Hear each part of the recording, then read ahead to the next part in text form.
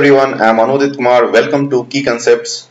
In today's videos, we are going to discuss about differentiation between BLDC and PMSM motor. So before starting the lecture, we may recall what are the things we studied in the last lecture. Last lecture about course overview and individually discussed 9 lectures, and we discussed what are the things we are going to cover in each individual lectures. So if you didn't watch this video, please find a link below the description and you may go to the playlist and you can find this video. So before starting the differentiation between BLDC and PMSM motor, first we try to understand where actually these two motors belongs, like which family these two motors actually belong. So we know that the electrical machines are classified in two categories based on their input supply.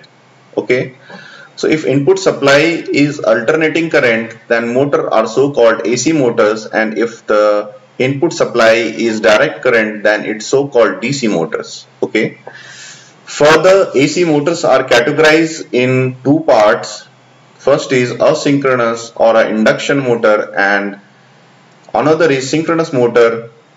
Okay, and if we talk about the DC motor, it has some further classification.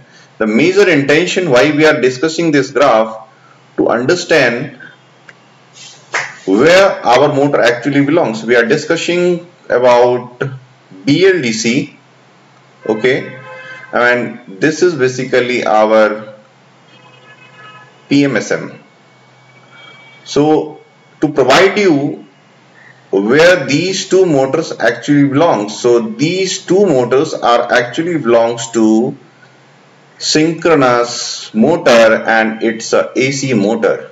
It's not, by seeing this term you didn't justify that it's a DC motor. No, it belongs to AC motor family, and in AC motor family itself it's belong to the synchronous family. Now you get the clear idea of which family these two motors actually belong. So before moving ahead for the further details with respect to the construction, with respect to different aspect of differentiation between these two motors, firstly we try to understand what are the possible conventions followed by the motor manufacturers and industrial or design experts. They categorize these two motors by two aspects. First is based on the nature of back EMF. When we talk about the nature of back EMF, these are categorized in two categories, like first is trapezoidal back EMF and another is sinusoidal back EMF. The trapezoidal back EMF is related to the BLDC motor. Those motors having trapezoidal back EMF are so called BLDC motors, and the motor which are having sinusoidal back EMF are so called permanent magnet synchronous motor. So I gave this sinusoidal graph so that may provide you to understand which type of waveform it is. So this is sinusoidal, okay, this is trapezoidal. So if you are beginner, if you don't know more about the motors, so you may get confused like what's the back EMF actually, and where these two graphs are formed. So if you understand, that's good.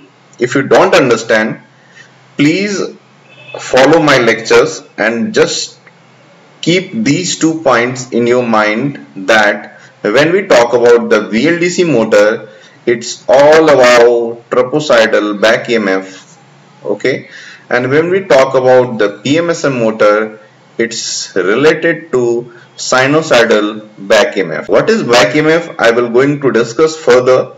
Okay, so just for now, just keep these 2 points in your mind. Made by motor manufacturers and experts are based on excitation of the number of phases. When motor is energized or excited by 2 phases at a time, then it's so called BLDC motor or a doubly excited motor. Okay, and if the motor are excited by 3 phase, it's called permanent magnet synchronous motor, and that is called 3 phase excitation.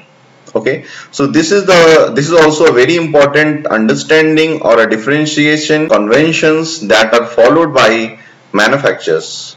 Okay, so please keep it in your mind